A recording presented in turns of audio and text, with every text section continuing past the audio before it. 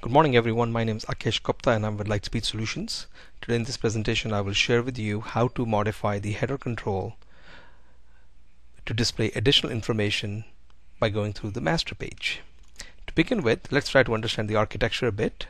We definitely have the master pages, and every page in RSP Designer uses a specific master page. In our case, since the default master page is vertical menu master, we basically see that there's a menu on the left side, header on the top side, footer at the bottom, and the content is where at every single page content is the section which is getting refreshed, whereas the other three elements remain the same.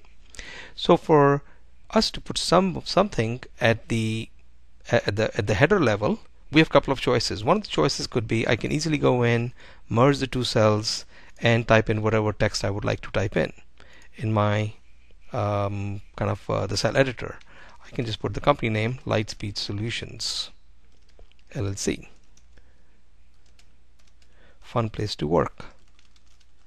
So as you can see, if I just put a text on the master page and I will rebuild the application, this text, since it's on the master page and every page inherits from the master page, it automatically made it to every single page. So if I go back and try to refresh this particular page,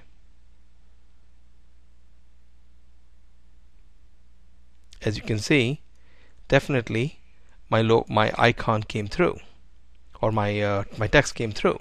So that's basically one quick way. Of course, we can put some font into it, put some CSS into it to make it nice and pretty. But what if we want this information to be derived from a database? So in this particular case, what we have done is we basically have taken a very simple example. We have basically a table by the name codes, and say for example we just want to pick one code out of that code table and display it at the top of the page. So the very first thing we will do is we will get rid of this. Now within a master page, if you notice, you cannot go and build a record control or a table control. The reason being that is not suitable to be basically done within a master page.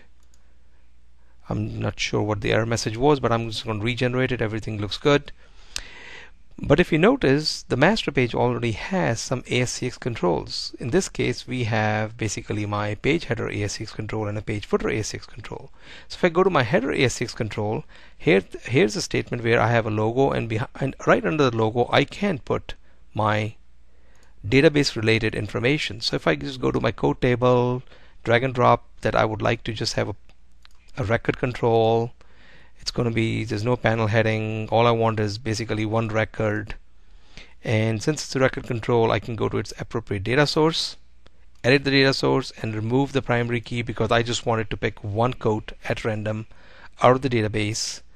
And since I do not want to display a label and the value, I can dive into my code fields and get rid of the labels. So what I've done here is I basically have gotten myself inside the header ASCX control because header is already on the master page, put in a record control and told the record control to pick one record at random. Of course it's picking the first record right now, which is fine. We're not going to go into that discussion. And if I rebuild my application, now my record control is embedded into the header control is embedded into the master page, and that is what will make it easy for me to just go in and have all the information automatically be accessible from every single page. So if I now run this application, as you can see, RSP Designer fetched the value from the database and displayed to me a code when I logged in. I can go to anywhere, any page I want, and this will automatically be visible because it is on the master page inside the header control. I hope you are able to see how easy it is to just go into your header control or the master page and make global adjustments to what you would like to display at the top of the application. I hope you enjoyed this video, and thanks for your time.